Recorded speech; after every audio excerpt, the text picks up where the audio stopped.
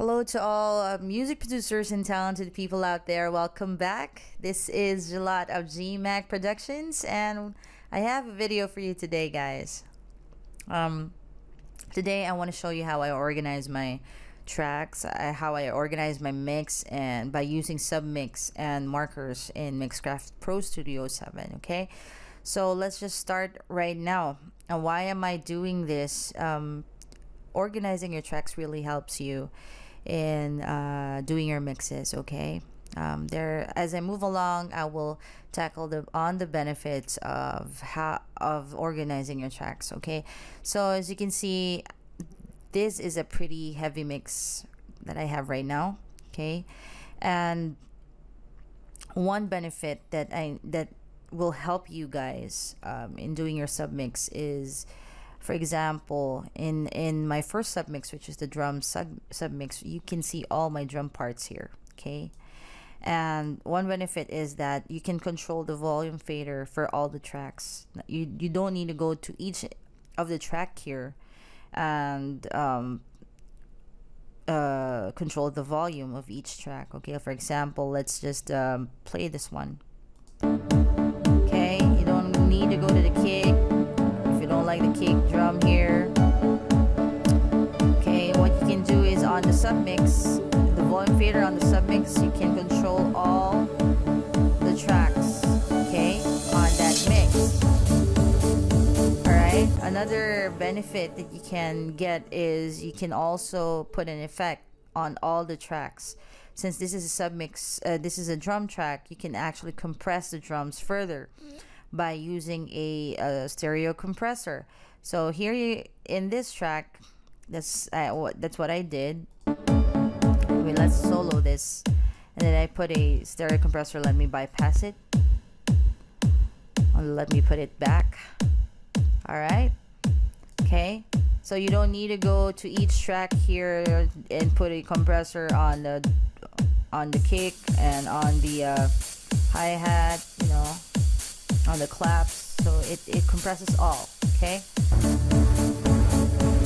right. So how to put how you add or put your submix track in your mix. Okay, let me go to the piano submix right now, and let me just delete this.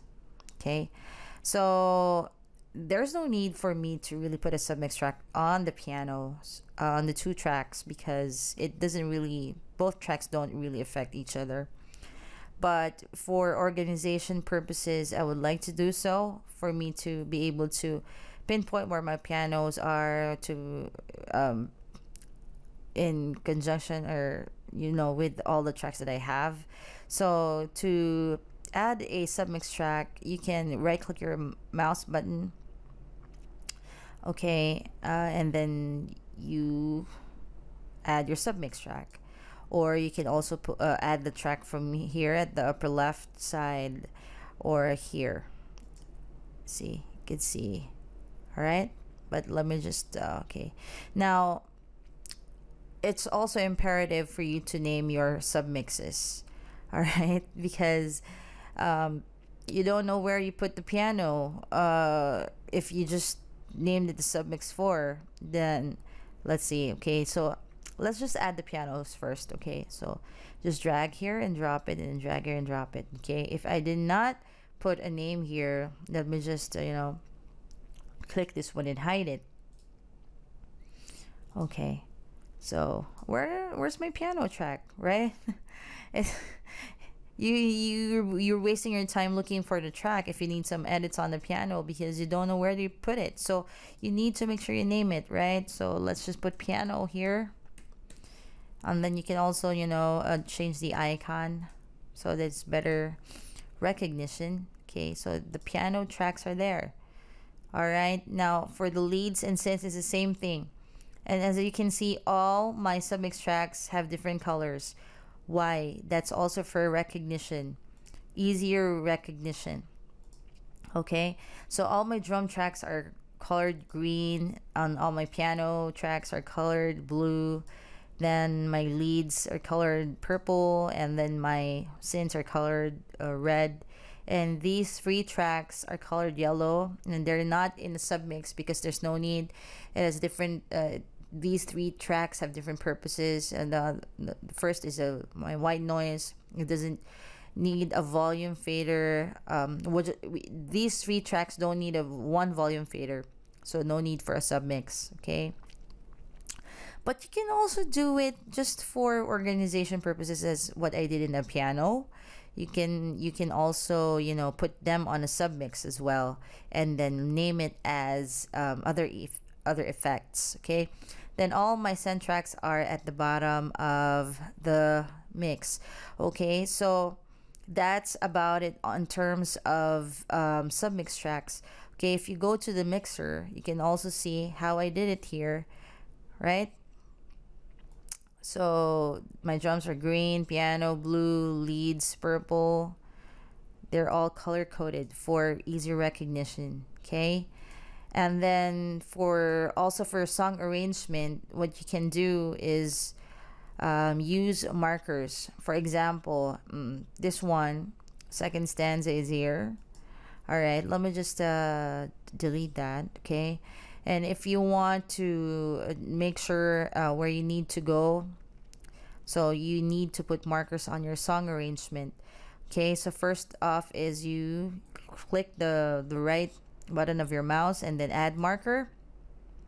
You can change your colors here. You can choose maybe red and then title it as second stanza. Okay, and it shows also where it starts. Then click OK. Now the a cool thing about this one is you can play it from the marker. Okay, you don't need to, you know, use the fast forward or the rewind button in order to go to where you want to be, or just click here and click there to, you know, to play it from there. You can play it from the first stanza, play from marker, right? And then you can also play here.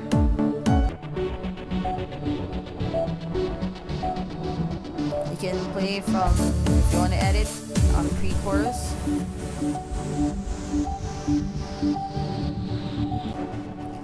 That's about it. It's pretty easy. You know, it takes a lot of discipline to organize your tracks, and it takes a lot of practice as well to do it. At first, when I started recording, I really had a hard time looking for the edits or for the tracks that I need to edit on, because they're not organized. And especially when, you know, when I do my songs and I'm getting very creative, I'm adding more and more and more tracks, and I'm not naming it, and I'm not color coding it, and I'm not putting it on submix tracks. It's harder for me.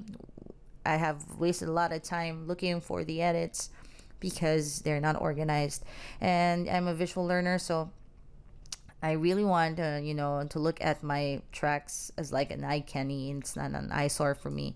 So for you, that's just for my perspective alone. So I don't know with you guys, but I hope this video helps you in organizing your tracks as well. I hope you like this lesson. Thank you so much for liking my videos. Keep on watching, keep on liking, keep on subscribing my videos. Rock the music, or continue to do great on your music. Have a great day. Cheers, guys. Thank you. Bye-bye.